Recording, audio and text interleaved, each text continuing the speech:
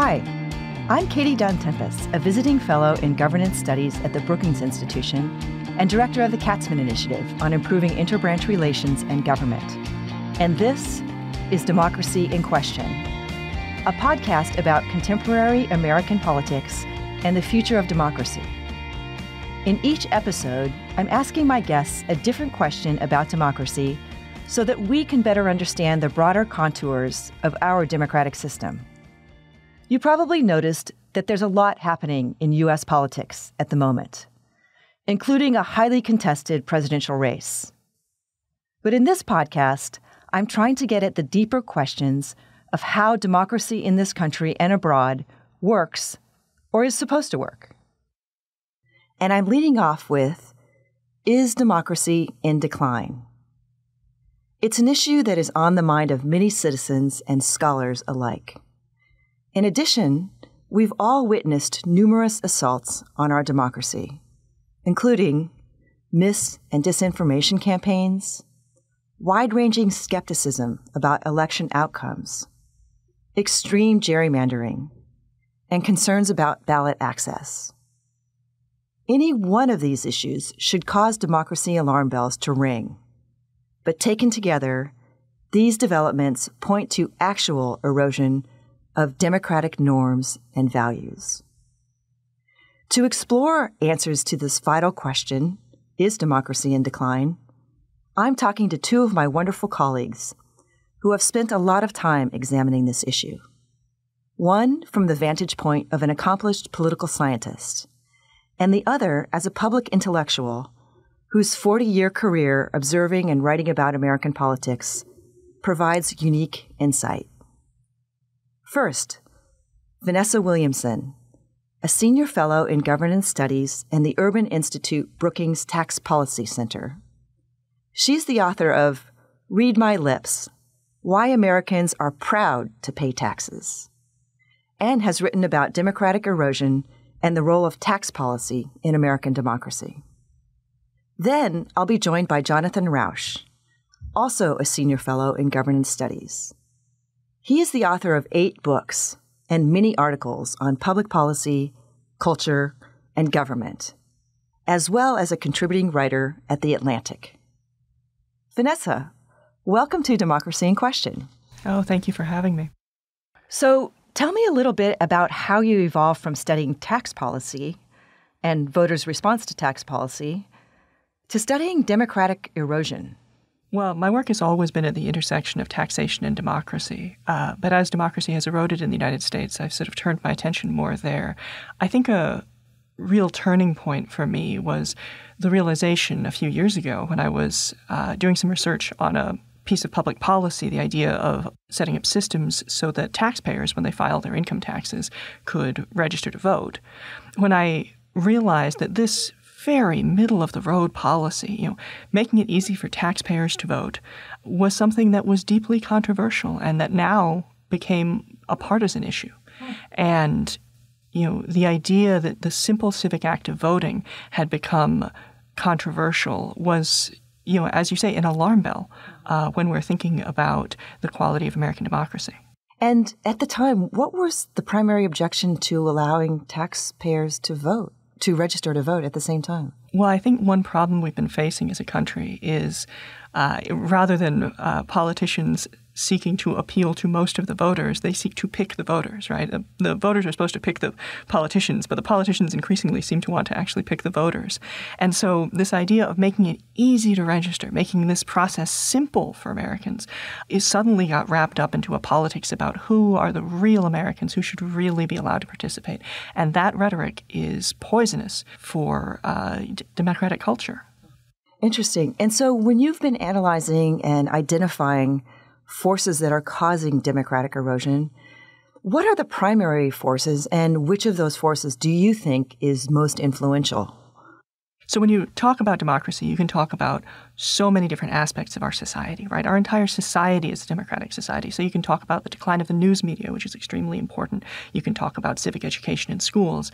In my work, I focus on the democratic erosion that has actually occurred in our political institutions, because all the evidence would suggest that rising polarization in the United States, rising extremism, has been coming from the top. It's not something that has bubbled up from below.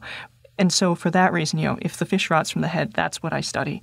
And there are two aspects of democratic erosion that I think are really critical to understanding what's going on today. The first of those is the strategic manipulation of elections, right? Now, that's distinct from voter fraud. There are a lot of myths out there that people are voting who shouldn't be. But strategic manipulation of elections is definitely occurring. You talked about gerrymandering. That's a very good example.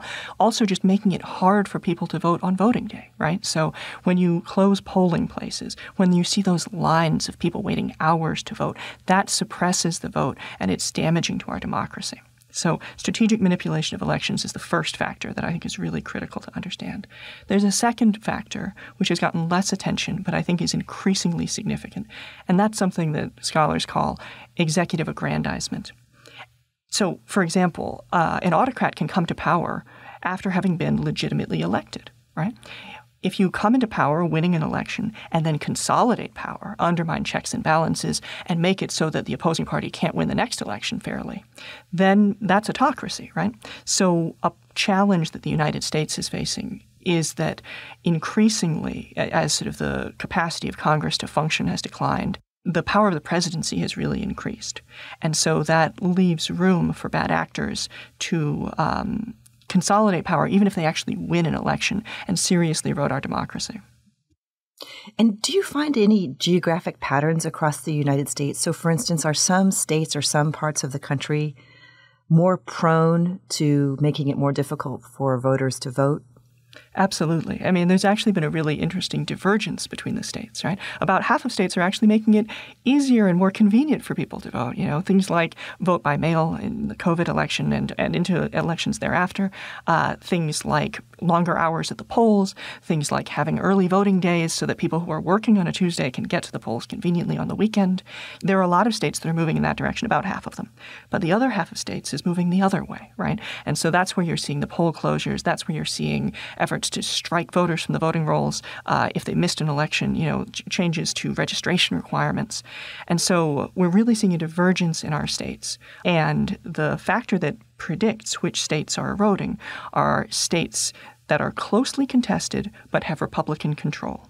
So over and over again, we've seen these cases where a state, is not particularly red or blue, actually, in terms of their voters. But when Republican legislatures and Republican governors have come into power, they've moved to make voting harder to do. Okay, so it's not necessarily confined to, say, the Southeast or the Southwest. It's much more a function of the state government and whether it is purple, quote unquote, so, competitive, red and blue. What about if it's a state that tends to be primarily Republican? So the states where you've seen the most decline are definitely, as you say, the purple states, right? The states where it's closely contested. And that makes sense from a strategic perspective, because if you win elections easily, why on earth would you try to manipulate them? You can just win, right? But if you're close to 50% but not at 50%, that's where the things like gerrymandering, where things like closing a polling place, where things like requiring voter ID can tip an election at the margins. And we're seeing increasingly extreme examples of that. I mean, gerrymandering, it's an old phrase. It's an old political maneuver, but it has gotten so much more extreme in certain states recently. And among the many forces that seem to be eroding American democracy, do you see one as particularly egregious or harmful? To me, the fundamental threat to our democracy is the perception that some Americans are not legitimate political actors, right? Talking about there being a real America, talking about there being people who, are voting illegally and, sort of encouraging those kinds of myths, it really undermines the civic fabric because democracy is an act of faith. We have to have a faith in one another. And so to me, the most damaging thing of all is encouraging people to not see one another as citizens. We don't have to agree, but we can't see each other as enemies. And is there a primary source that's contributing to that kind of tension amongst the citizenry? It hasn't helped to see our media infrastructure decline the way it has, right? Long ago, if you wanted to see the news, you turned on the television and you had three choices, right? ABC, NBC, CBS. And what it meant first of all, was that if you turned on the television at NewsHour, you watched the news. You didn't have any choices about it. So more people saw the news than otherwise would. People who would opt out didn't have another choice. So more people saw the news. There was a shared basis of information. And also, people were getting similar information so that they had sort of a shared knowledge base to work with. So I think the media is a critical component of this, sort of the rise of social media, the rise of people being able to opt out of even receiving any political news, and the echo chambers that social media can create are really damaging. And then the other piece of that, I think, is civic education in schools. I think that as we focused on turning schools into a place that would create workers, right, people who could get jobs, we forgot that the reason we have public schools is to make citizens. And so there's such a critical component of that shared experience of receiving information and that shared experience of working together, face-to-face in voluntary organizations and other sort of civic spaces that used to exist that have really declined. So let me switch gears for a moment here, because I read a very interesting article that you wrote talking about why the business community should profoundly care about democratic erosion. So could you elaborate on that? So I think it's easy for me, and I think most people, when we think about democracy, we have a moral argument in our heart about why democracy is important. And that's absolutely fair. But there's also an economic case for democracy, and it sometimes gets sort of left on the sidelines. So I thought it was worth highlighting this question. The reality is that autocracy damages the economy in fundamental ways, right? There's amazing recent research on this question, and it all points in the same direction.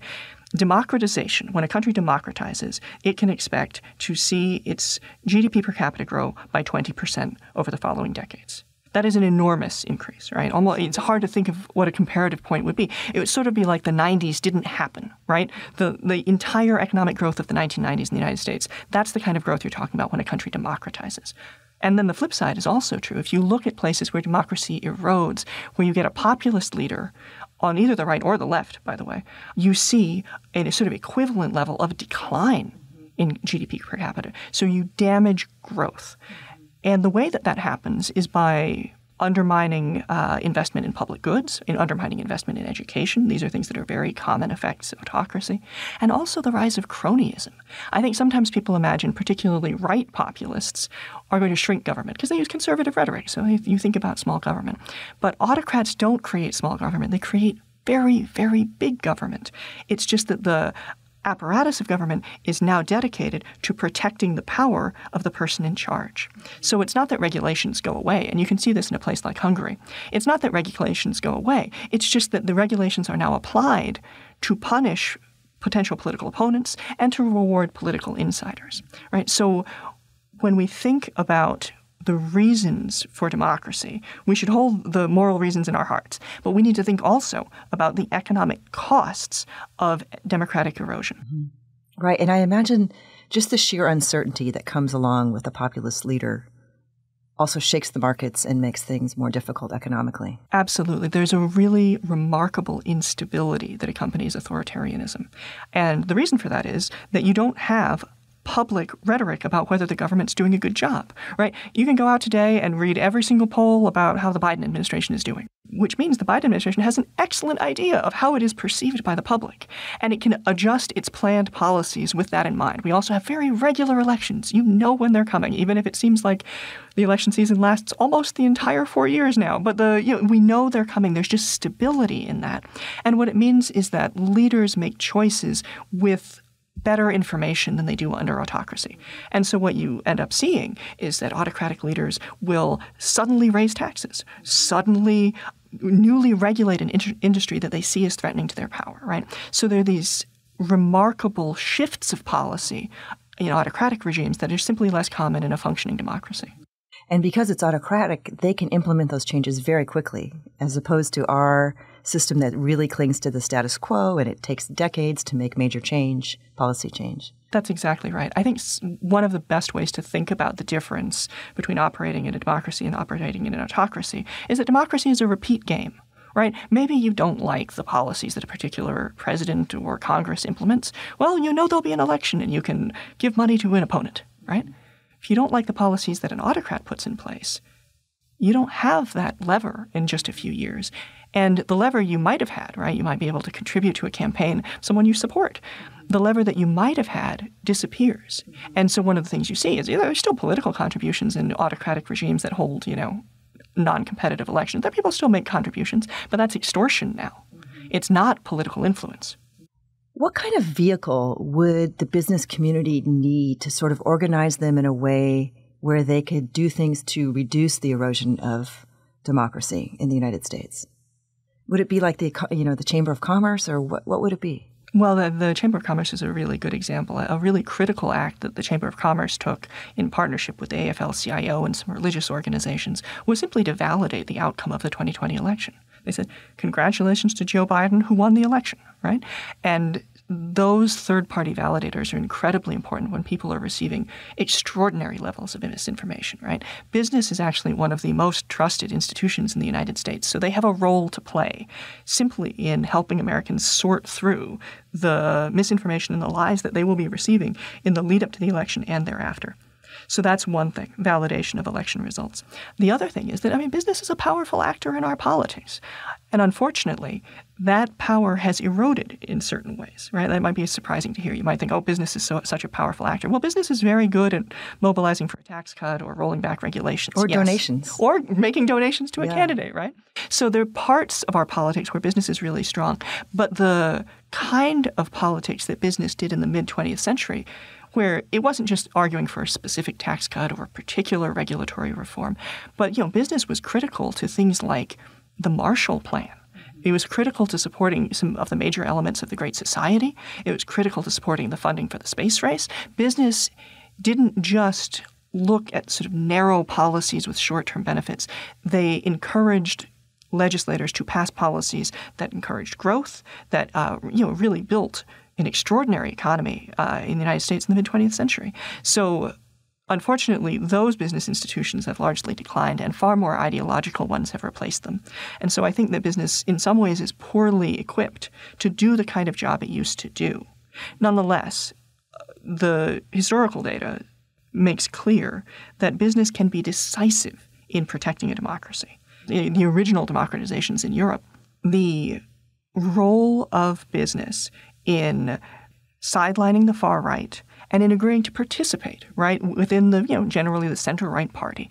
The center-right party's role in sidelining the far right and just participating in the process, making the calculation that they could win in that process, which was clearly the case, was critical to the stabilization of democracy in the first place. So I think that business leaders have an extraordinary power if they're willing to exercise it. And this sort of gets back to an earlier part of our conversation, but you mentioned Hungary as an example of a populist leader where the economy has sort of been thrown on its head in the sense that the authoritarian regime makes it more difficult for business.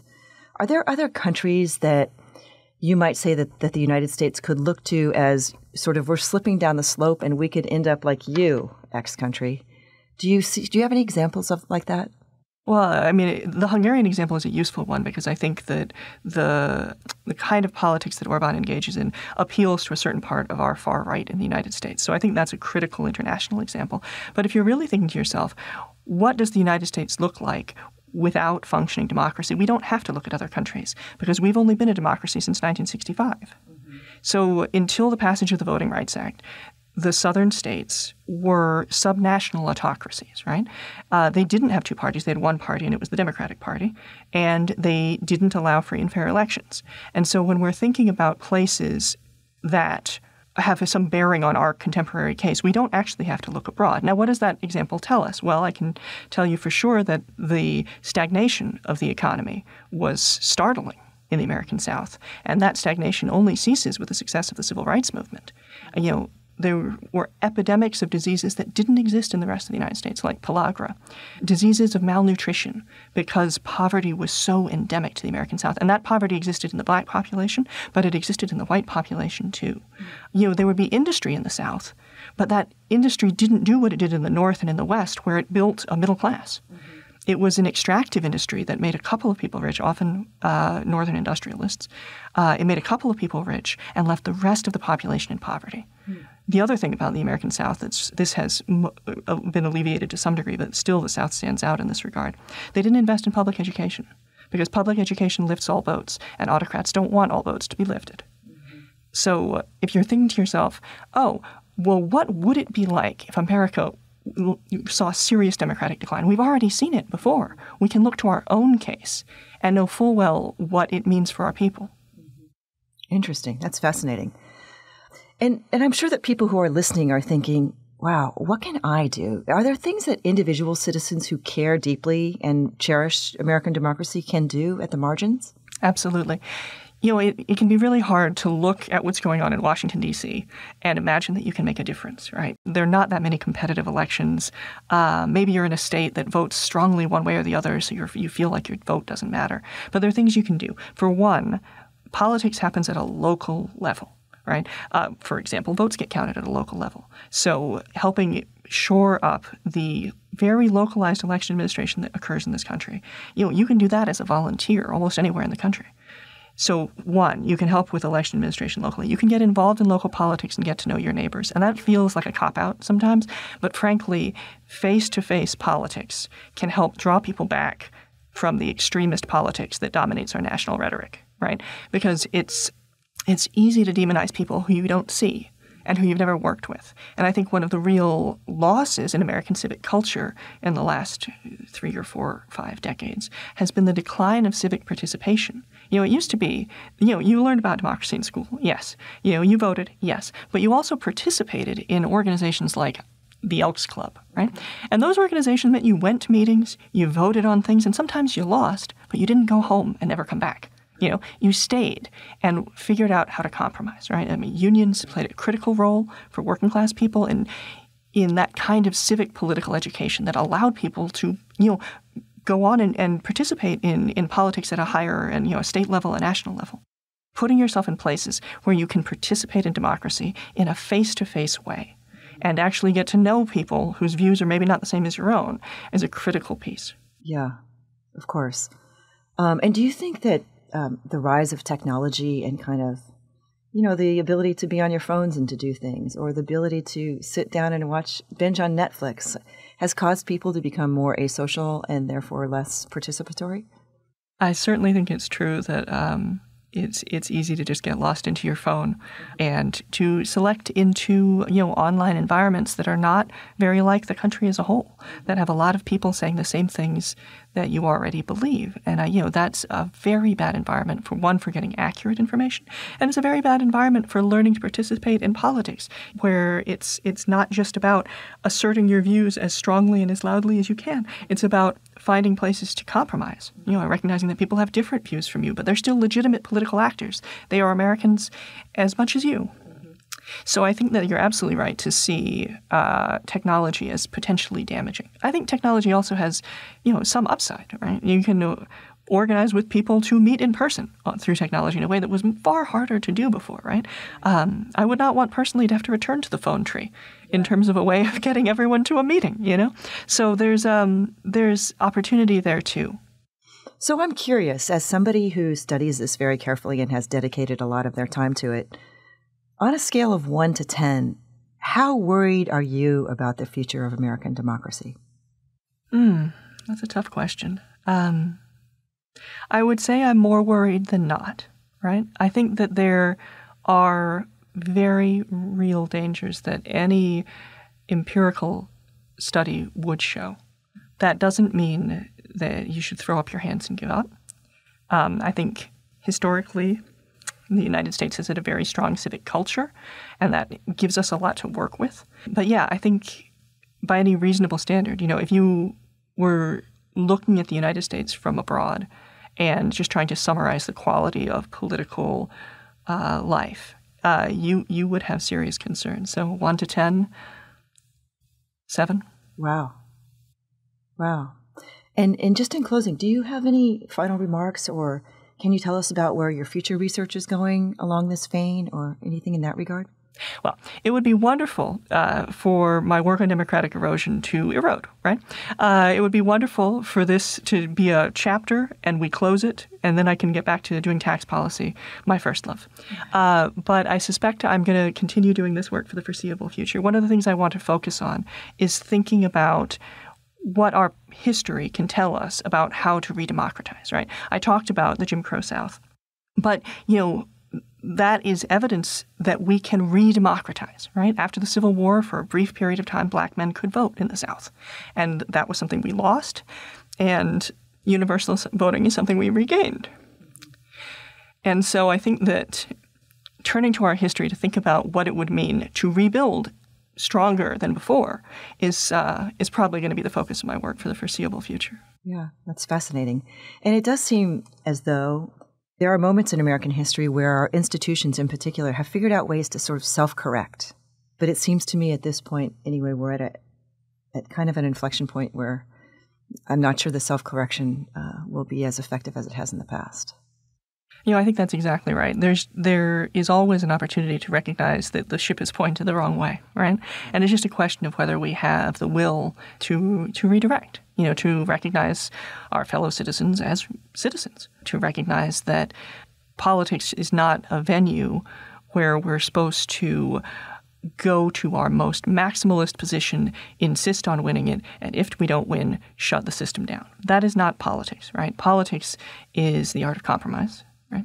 It is the art of recognizing that there is so much that we can agree on and so much sort of straightforward good that we can do together, that we can put aside this very, very destructive rhetoric and rebuild stronger.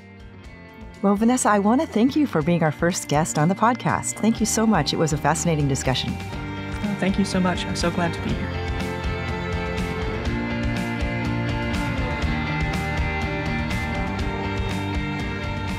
And now, Jonathan Rauch. His most recent book is The Constitution of Knowledge, A Defense of Truth, published by the Brookings Institution Press in 2021. John, welcome to Democracy in Question. Happy to be here, though I don't like the in question part as much as the democracy part. So one of the blurbs on the back of your book, I thought described you quite well, and it was very impressive. It said that Jonathan Rauch is the James Madison for this era. Well, I am short and thin, so perhaps in that respect, I'm like James Madison.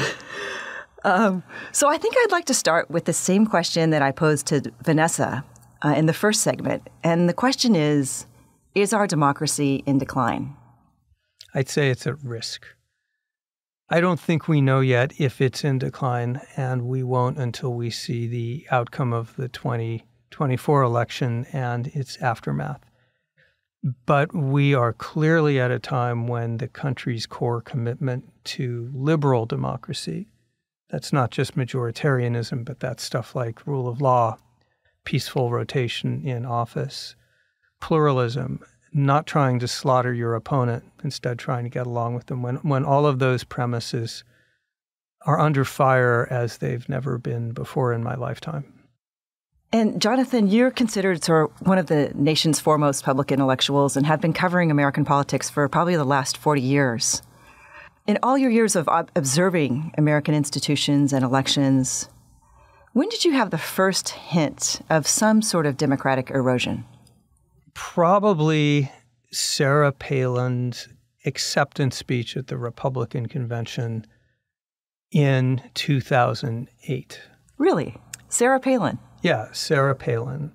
We have had outbreaks periodically of less than fully democratic forces going back to the very beginning of the Republic. Think about Aaron Burr, who wanted to establish his own little monarchy out in the West. Think about George Wallace and Pat Buchanan. But what I thought we were seeing at the 2008 convention was the start of the mainstreaming of a more radical anti-establishmentarian, deeply polarizing kind of politics, which was taking root in the Republican Party primarily, though we also see echoes of it on the left and the Democratic side. And that's when I first start to think, this is a different kind of political rhetoric than we're used to seeing. It's more nakedly populist, anti-elitist, anti-everything, really. Not as clearly attached to the fundamentals of a civic democracy as I was used to hearing. Now, Now, that was very early on, and it's just a note that I picked up at the time. I didn't think all that much of it. And then, of course, the Republicans nominated Mitt Romney in 2012, and he's as straight shooting and mainstream as they get. The big wake-up call for me was 2015 and 2016. Right. And at that time, did you think there's no way that the Republican Party would nominate someone like Donald Trump? Correct. I remember, this is not something I'm proud of, Katie. So I'm not bragging about this. It shows how out of touch I was, as were many others. But I remember having dinner with someone who told me that Bill Clinton was encouraging Donald Trump to run for president. This was in 2015. And I remember chuckling and saying, well, that's a really clever way for Clinton to pick a nominee the Democrats can beat. Well, joke's on me. But I don't think we realized how unhappy the electorate was with business as usual, with the condition and performance of our institutions, with the kind of politics that they were seeing. And we wildly underestimated how willing they were to throw the whole deck of cards into the air. And the person who did that, of course, was Donald J. Trump. Throwing the whole deck of cards in the air, that's quite an image. What vulnerabilities do you think are sort of most salient right now? Like, what are our weaknesses? And if you compared our democracy to other countries, like where do you feel like our weakest parts are? Well, a lot of countries are moving in the same direction, unfortunately. We've seen what's been called by Larry Diamond, a scholar at Stanford, a democratic recession that began around 2007. So we're not alone in the things that I'm about to say. It's more compare than contrast. But we've seen a couple things which are very worrying, at least to me. One is a retreat from the rule of law. And that's the notion that it really matters that politicians and people in public office dot their I's and cross their T's about law, about being scrupulous, about being non-corrupt. We saw behavior. Of course, we've seen corrupt behavior in many administrations, but in the Trump administration, we saw, for example, the president try to use his power to quash an investigation. That's something Nixon tried to do. It was a scandal when Nixon tried to do it. Trump's party rallied to him. A second area that worries me a whole lot is peaceful rotation in office. So the transitions. The transitions. The notion that if you lose an election, you should be willing to say so. And you should be willing to step aside and fight another day. Our whole system, in fact, all liberal democracies are premised on the parties and the politicians and especially the public buying into that notion. And of course, we saw a sharp break with that tradition in 2020. Without any evidence at all, we saw fraudulent claims that the election was stolen. We saw a president use extra-constitutional means to try to stay in power. That's new in the United States, and that's poisonous to the very core of a liberal democracy. The third area that worries me, subject to the book you mentioned, the Constitution of Knowledge, is what's called epistemic.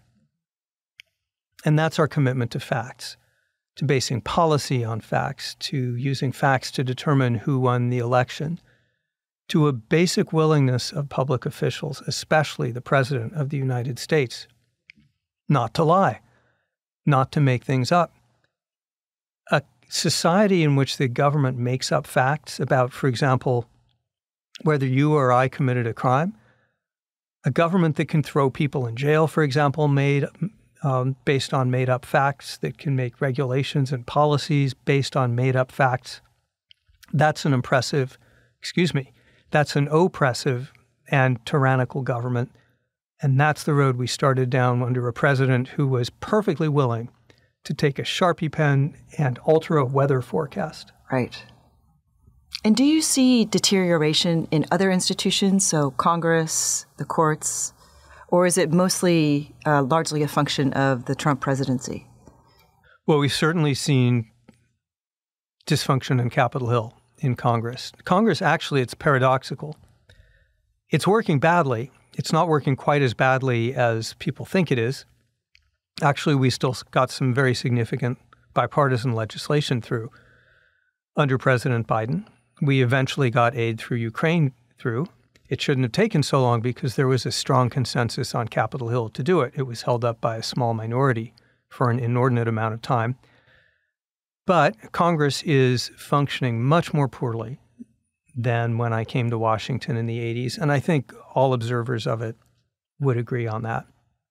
The courts have been resolute. They have been a bright spot over the last number of years. Many Trump appointees rejected attempts to overturn the election.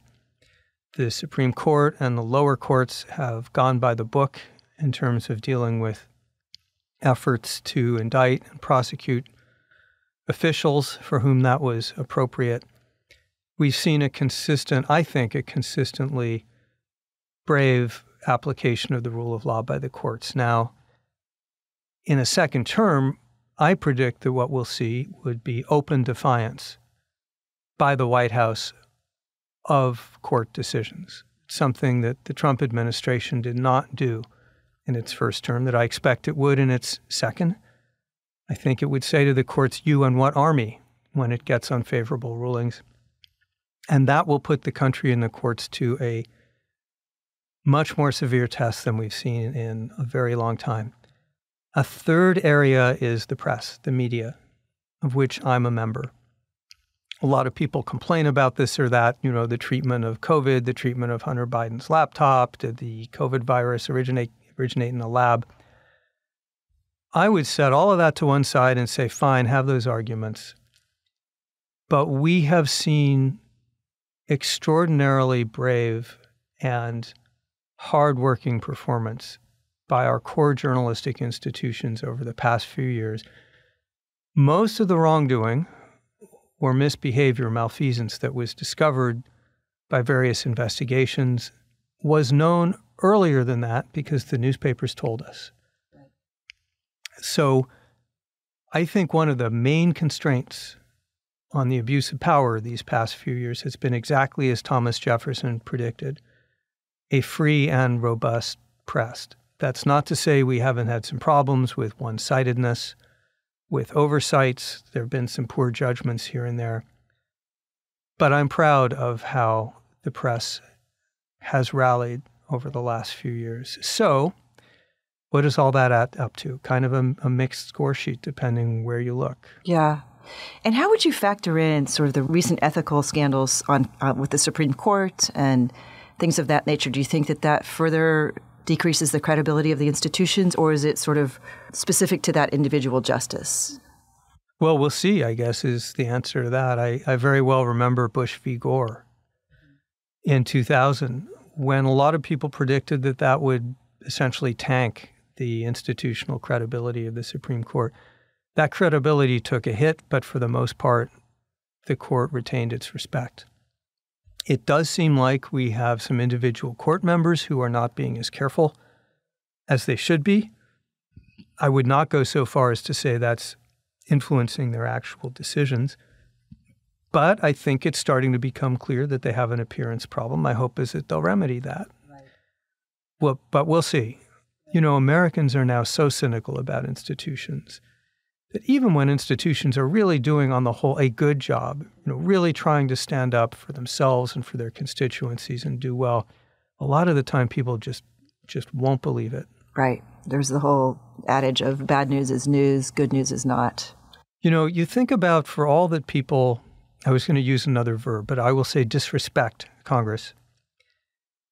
Think about how promptly and decisively Congress reacted to the COVID epidemic to keep our economy afloat. Think about how expeditiously the Trump administration, to its eternal credit, got that vaccine out and had to butt a lot of heads together and push through a lot of red tape in order to do that. Think about the Great Recession of 2008 and how much more our economy would have suffered if not for what were then called the bailout packages, the rescue packages. Yet somehow we take those and other things for granted. I'll give you one more and then I'll shut up. But, if you had told me on September 12th 2001 that the number of successful al-Qaeda-style terrorist attacks on American soil over the next 24 years would be 0? I guess that's 23 years. If you told me that would be 0, I would have said you're smoking something. But guess what? I mean, this is really good performance in the things that government most needs to do, backstop the economy and defend our shores. But it's just very hard to get people to notice. And along this more positive vein, are there things that you think that institutions, either nonprofits or governmental, could do to sort of advance Americans' faith in their government? Are there civic education programs? Is there anything that could be done to restore things the way they were before? Well, giving up on civics education was a catastrophe. You know, I remember when Justice O'Connor stepped off the Supreme Court and said she was going to devote herself to iCivics. I remember thinking, well, that's a strange way for her to spend her talents and the last part of her career. Well, she was absolutely right. Americans have never known all that much about their system of government, but they know much less now. And one of the results of that is that a lot of people have kind of magical thinking about government. You know, if you just change who's in office, if you just elect a different president, or if you elect someone who just makes big promises, elect me, we're going to end global warming. Elect me, we're going to solve our healthcare problems. It's going to be easy. We've all heard this rhetoric. Well, it's not easy. It's really, really hard to run a government, and a lot of Americans don't understand how hard that is. So this kind of magical thinking, I think, is feeding a lot of discontent. So yeah, one place that I would start is civics education. Bring it back. Get serious about it. There's a bipartisan civics education curriculum that's been put out. It has buy-in from both center left and the center right. It's a good starting point. Something else we can do is work on toxic polarization. In a deeply polarized political environment, what happens is we're no longer just disagreeing with each other about tax rates or funding for the military. I'm thinking that your side is evil and dangerous, and you're thinking the same thing about my side. And that makes it very hard for our institutions of government to do what they're supposed to do, which is compromise and find solutions.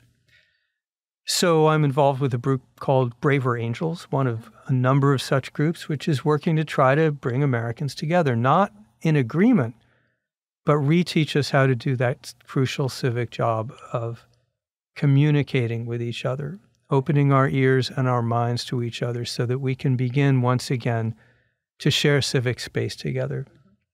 And I think finally, I'd like to see more positive stories told in the media and in the public that highlight some of the stories about some remarkable work that's done by people in the federal government, for example, as well as in state and local governments. There are a lot of these stories. There actually is a group that is giving awards and trying to tell these stories. But I think that good stories need to be amplified. Were you referring to the Partnership for Public Service? Yeah. And their awards? Yeah, that's outstanding. Yeah, we should link to that. Right. Just multiply that by about 100 or maybe 1,000. Yeah. Yeah, those are all really good suggestions. I like this project that you're working on about sort of trying to understand the other side better and not demonize other opposing ideas, but to kind of try to understand where they're coming from. Yeah, Braver Angels, check it out. Yeah. One of the initiatives that Braver Angels is working on, along with a number of other groups like Bridge USA and the Association of College Trustees, but a bunch of groups that overlaps with civics education, is bringing debate into our schools, into the curriculum, not just competitive after-school debate with tournaments, but integrating it into the curriculum so that students get the experience of arguing for the side that they might not actually agree with.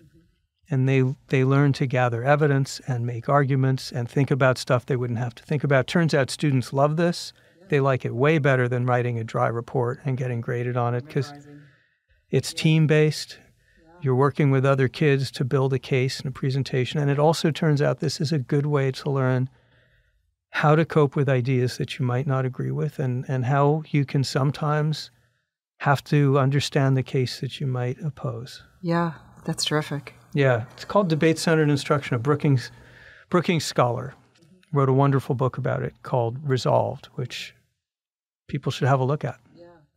And earlier in our conversation, we referred sort of briefly to other countries that are sort of struggling with kind of these anti-government movements within the country. And can you talk more about international comparisons? And actually what I really want to know is, what do you think the root causes are? If it's not just happening in the United States, it's not sui generis, what is happening across the world? Is it fueled by technology? Is it fueled by immigration? Like, what is causing this to happen in many other sort of, I would say, developed democracies across the world? Well, the real answer to that is, how the heck would I know? It's such a big problem, and so many explanations have been offered. But I'll tell you some things that are on my suspect list. Technology, of course. It's hard to explain global disenchantment with institutions and a sense of global social anomie and discontent happening in a lot of places at the same time without casting some suspicion on technologies that are having us staring at our screens a lot of the time, meeting each other virtually instead of in person, where sometimes, you go to the barber shop or the beauty parlor, you're going to have to interact with people who don't necessarily agree with you. So that's suspect number one. Suspect number two is migration. The movement of people on a much larger scale than humanity has been accustomed to for many years is a global phenomenon. It is just so much easier now for relatives in the United States to phone relatives in Guatemala and say, hey, there are jobs here. Or for someone in Poland to call up someone in Britain and say, I'm a certified plumber, and figure out how to work there. And there's so many forces like cartels in Mexico, so many war-torn areas which are producing refugees in large numbers, that we are seeing movements of populations across bigger scales than we are accustomed to. And people, it's not that they're bigots, but when you see large influxes of people in an uncontrolled way, people get very nervous about that. So it's clear that immigration, mass migration, is driving a lot of unhappiness in the United States and Europe, and no one has really figured out how to cope with that. And then a third thing, which I can't prove, but I think it's fundamental, is the retreat from organized mainstream religion. We've certainly seen in the United States, we're seeing what's been called the Great De-Churching, the rise of the nones, N-O-N-E-S, people who are not affiliated with an organized religion. We see this globally, and for a while, people like me said, well, that's great. People are finding other sources of fulfillment.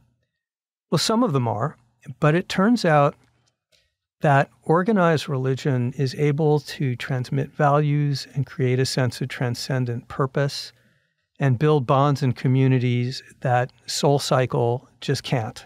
Right.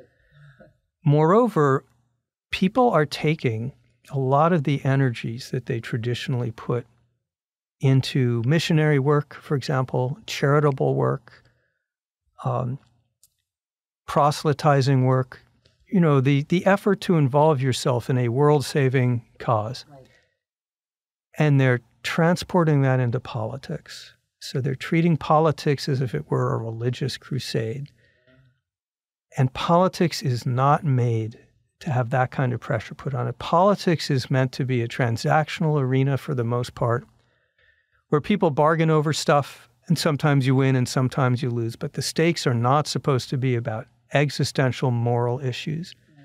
When you start thinking about politics as an existential moral issue, when politics and partisanship becomes your religion, politics breaks. Yep.